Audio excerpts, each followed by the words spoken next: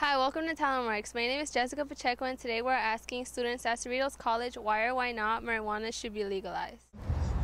So we're here with Brian Mejia, theater major. What is your opinion on marijuana being legalized? My opinion on marijuana being legalized, I really don't care. But if you guys fight for the movement, that's good for you. If you guys don't want it to be legalized, that's cool for you too. I mean, you gotta fight for your rights, so you got it. Whatever you want to do. So we're here with theater major Adam Miranda. What is your opinion on why we should legalize marijuana?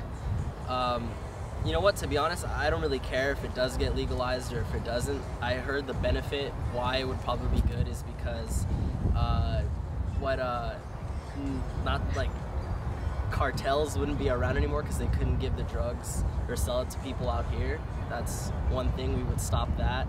I don't know, it's pretty random, but that's all I gotta say about that.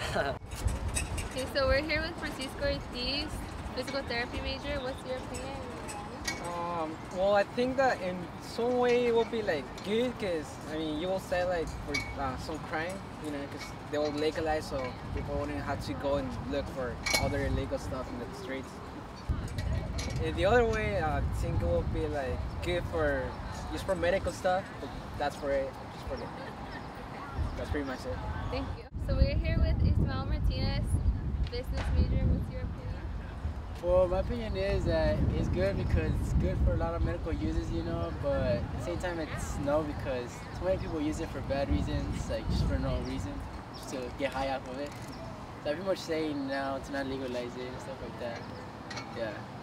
Don't forget to subscribe to our YouTube channel and follow us on Facebook and Twitter.